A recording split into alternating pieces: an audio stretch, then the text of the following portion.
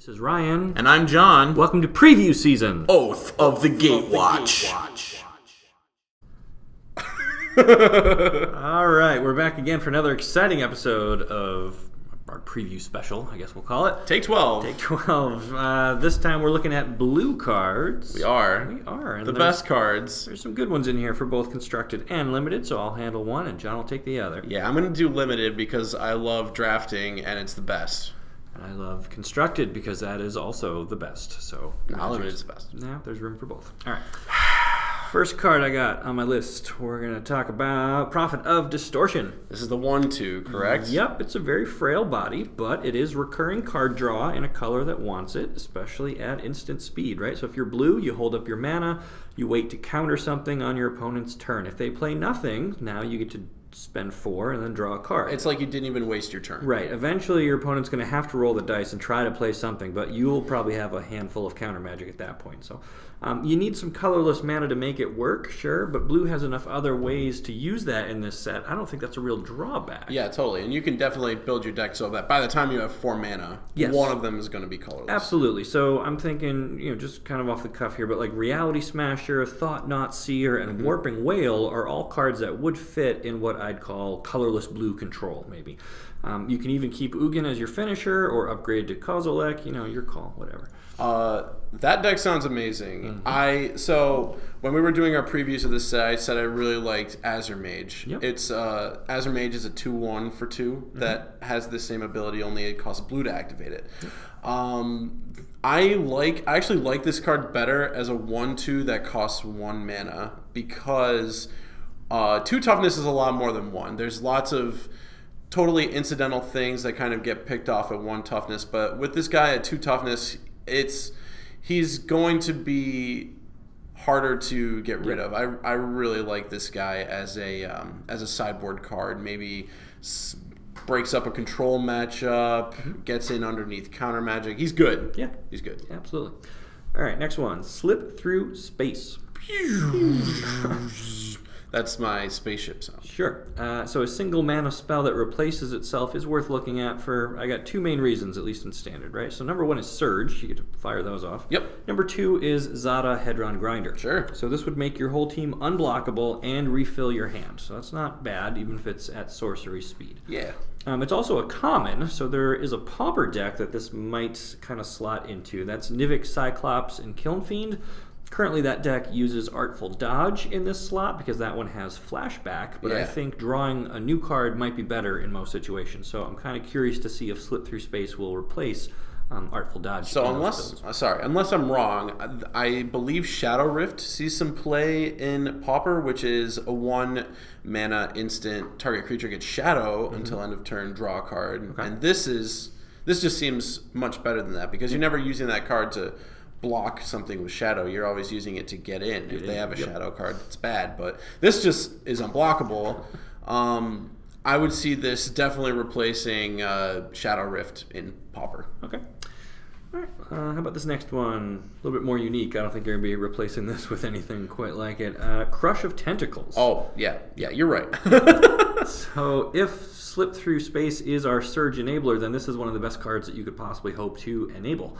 Not only does Crush get cheaper, it gets an extra effect when you cast it at the Surge cost. So normally when you clear the board, you're just kind of catching up with your opponent. If they've played out a lot of creatures, you're kind of resetting things to an even playing field. Sure. But with Crush of Tentacles, now you actually come out ahead of that because you wipe the board and then you land a nice big 8/8 Octopus token. So I hadn't looked at the art for this card yet. It is hypnotizing. You're underwater, and you're from the perspective of the octopus, and there's like the light shining down. That is just pulling an Eldrazi into the deep to like smother it. That's great. That rules. I almost just cursed that, but I didn't. Nice. And this card rules. Sure. So the other cool thing about Surge, if you remember, Rebound was a mechanic in Cons. So within Standard, there's a handful of spells that are already in blue that are effectively free on your next turn, right? So this makes it much easier to get something like Crush of Tentacles to fire off. Oh. I found Sight Beyond Sight. That's probably the best one in blue to lead into Crush of Tentacles. That's a 3 and a blue for a sorcery. You look at the top 2 of your deck, put 1 into your hand and the other card on the bottom, and then you rebound that. So at the start of your next turn, you get to do that again, hopefully find your 5th land, put that down, and then you can play Crush of Tentacles for the surge cost because you already had the free Sight Beyond Sight go off earlier that turn. So that'd be a really amazing turn 4 into turn 5, I think. Ryan Gomez, ladies and gentlemen, always looking back to move forward. It's like they did it on purpose. Yeah. So speaking of purpose, how about Unity of Purpose? Wow, I couldn't even... I'm sorry, I just fell into that one. Jeez. Nailed it. Yeah, so Unity of Purpose, right? This is 3 and a blue for an instant, gives you support 2, and then it untaps each of your creatures with a +1/+1 counter on it. It doesn't matter where those counters came from. So things like Awakened Lands are great targets for this. Sure. Right? It also plays really well with past mechanics like Graft, Outlast, Megamorph, Evolve, Heroic, and Unleash, just to name a few. So Undying. And Undying, yeah. There's a ton of ways to put +1/+1 counters on things. So getting your whole team untapped at instant speed could be a nice trick to have on hand for maybe like a Simic deck or something. I don't know. There's a ton of ways to get those counters and make use of this ability. Nice. I like this. There's definitely a Graft deck, I believe, in Commander that this card would just be gross. And yeah. That seems awesome. Sure.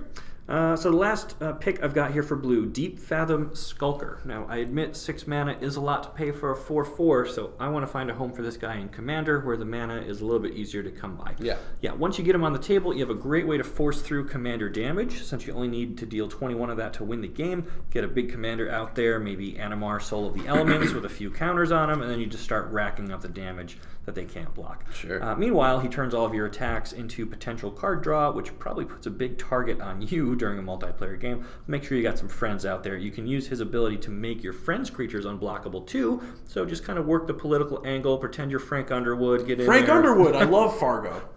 Oh, jeez. And make sure that you've got your allies, watching your back, so wonderful. You don't get knocked out. All right, there you go. So those are my top picks for blue for Oath of the Gatewatch. What do you got for limited, Joe? Okay, so for limited, for limited, we're going to do commons just because uncommons and rares you don't see as much, and it's better to have a good handle on what the commons do and how they rank among themselves.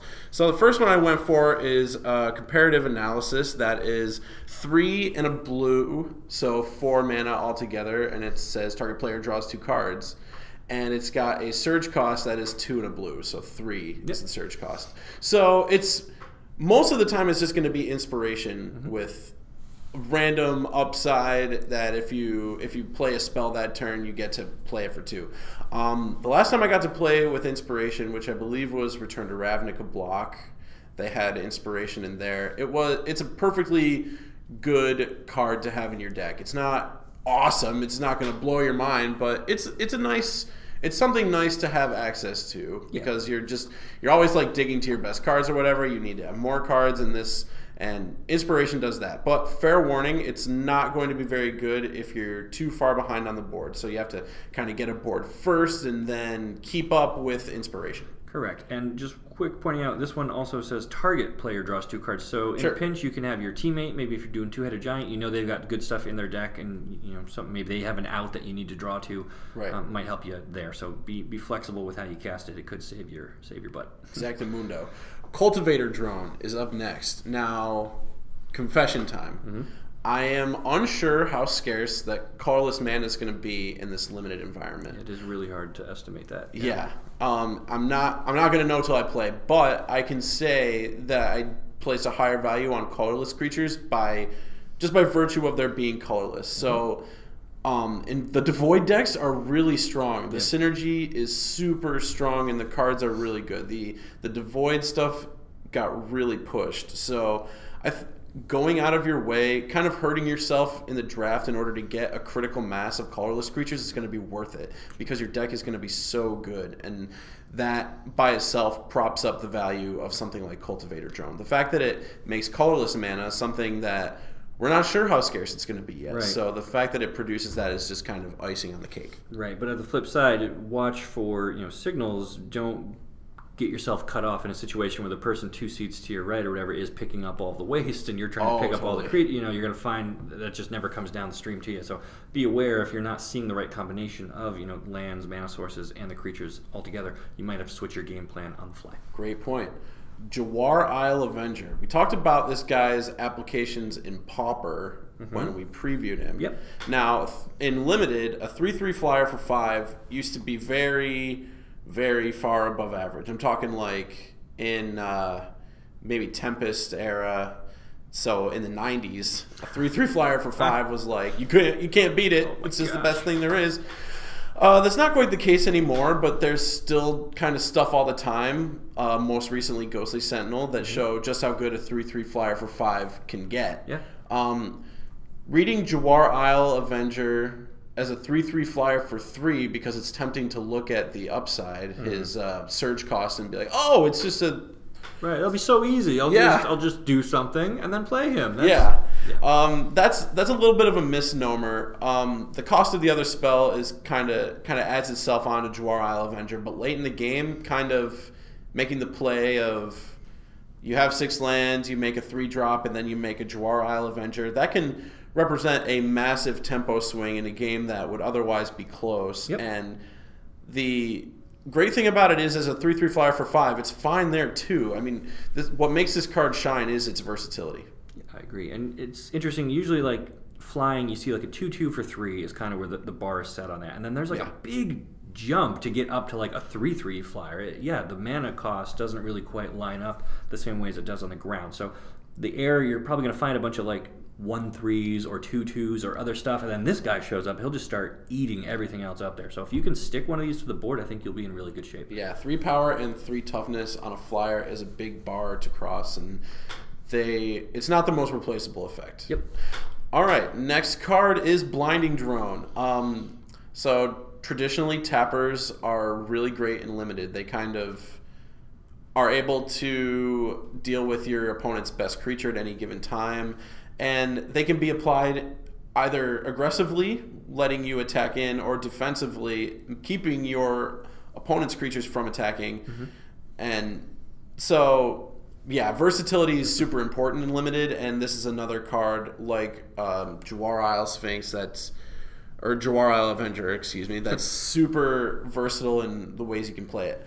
Colorless mana might not be the easiest thing to find, as we've said before, but the scarcity of it is the only thing balancing this guy out, because if it didn't need colorless mana, if it needed just generic mana, it would be insane. But on its own, this guy can just turn a game by himself. And it's funny to me, this guy is almost like better against other Eldrazi. Like, he's kind of like a traitor to his own team, because like the bigger and better your Eldrazi is that you invested all your mana in, he just goes, nope, and he taps it down. Yeah, what else would you want to tap down other than an Eldrazi? I know, right? It's not like allies or anything.